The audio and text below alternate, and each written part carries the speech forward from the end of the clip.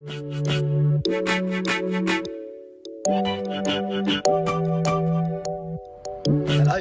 and welcome once again. I'm still up north. This time though I'm at Bradford Interchange, and this is as far north as I've been on the network so far doing this, so let's see what we get. But welcome again to Down the Line.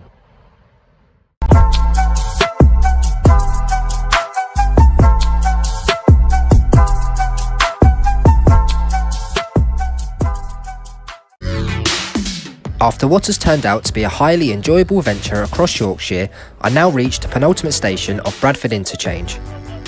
The original station opened as Bradford Exchange in 1850 by the efforts of the Lancashire and Yorkshire Railway and the Great Northern Railway.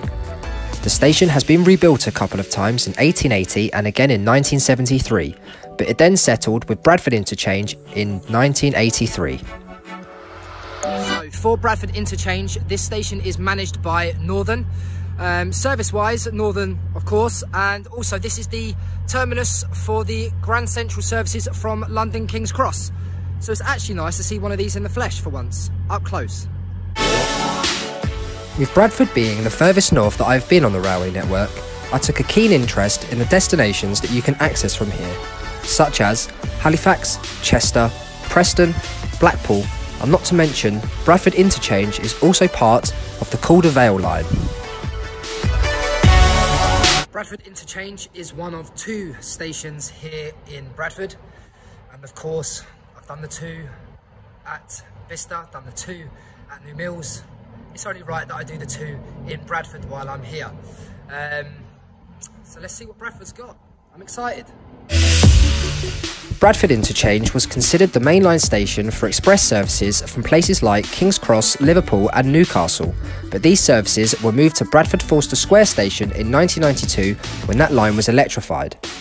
Not only that, for those who remember British Rail Red Star, there was a terminus adjacent to the station, but like most places following privatisation, this facility was lost during the 1990s.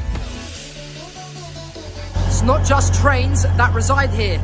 Just outside there is the main bus and coach station here at Bradford. So for the passenger, you can't go wrong with the transport here. The station combines itself with a bus and coach station, and the current design you see today was completed in 2001. It has been great to explore this part of the network, and to see the stations in between. There have been more than a few that have caught my attention for my next adventure up north. And if you can, please like and subscribe to see even more railway adventures. But for now, I will await my next train to my last stop, Manchester Piccadilly. Hey, and that is Bradford Interchange finished. Unfortunately, I haven't been able to get time to go to Forster Square because on the network there are a few delays and cancellations around, so that's meaning I don't want to put my own journey back at risk. So we're going to put it to one side and we're going to have to come back and do it again. But I've enjoyed my time at Bradford Interchange and I hope you've enjoyed it, and I will see you next time down the line.